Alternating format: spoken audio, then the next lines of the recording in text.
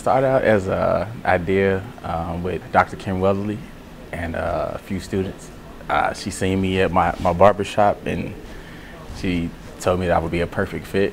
And since I've been coming here, I've seen people graduate. I've seen guys form bonds, and it has become a very big brotherhood, as most students would say. I come from a background, college as well. I graduated from Northern Illinois University. So, we hosted somewhat similar events to this on campus, but this by far, by me being a barber and actually being able to mentor the youth, has been very rewarding on both ends. It was Kim Weatherly's idea, who's Director of Multicultural Affairs and African American Affairs, and me and Derek Streeter. When she asked for volunteers to head the barbershop up, we looked at each other and Derek said, "You want to do it?" And I said, "Yes." And the concept, the way it works is we meet monthly.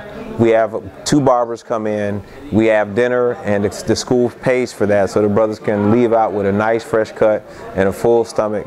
And they also get soul food as well, a spiritual type of food, from the building, the conversations, and we also we're a support system. So if they need a tutor, we can help to find them a tutor.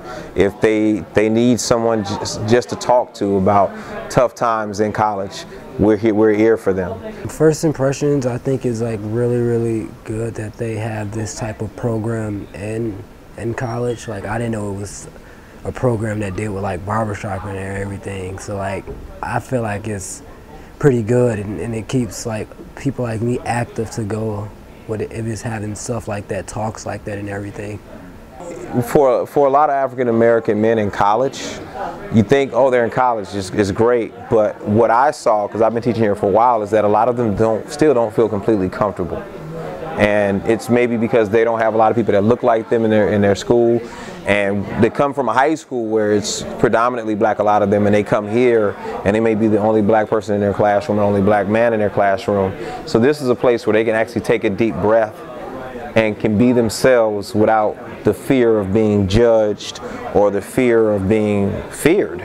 It's a gathering of black men, not just from Columbia College Chicago, but around the loop, from colleges like Robert Morris and Roosevelt. And basically it's really just a dialogue. It's a conversation between black men who are living in times where the black man is being systematically destroyed. And so basically when we come here, it's a chance to really just let all that go and really connect with the other brothers that you know and that are around you, and really just find ways to make it in this life that doesn't really want you to make it. And so it's a great dialogue, it's a conversation. I've had people come to me who have graduated, who've come back, or who have said this was a huge turning point for them, or this is something that I've heard men actually say, this is the first organization I've been a part of at Columbia that doesn't feel like an organization. It just feels like a brotherhood, because that's what it is.